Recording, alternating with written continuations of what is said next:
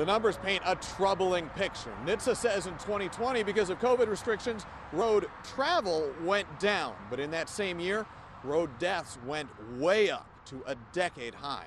According to recently released estimates from the federal agency, car crashes killed more than 38,000 people in 2020 nationwide, the highest total since at least 2008. Every single digit in that very large number is a mother, a brother, a neighbor, a faith leader, a friend.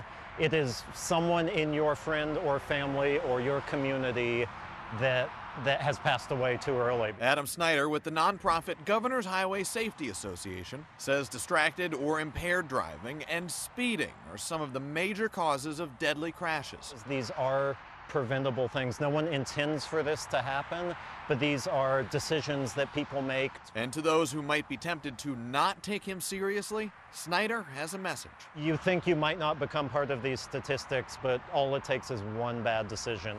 The big takeaway, probably a simple one. Drive the way you want other people around you to be driving. It'll help you and them get home safely. In Prince George's County, Zach Merchant, WUSA 9.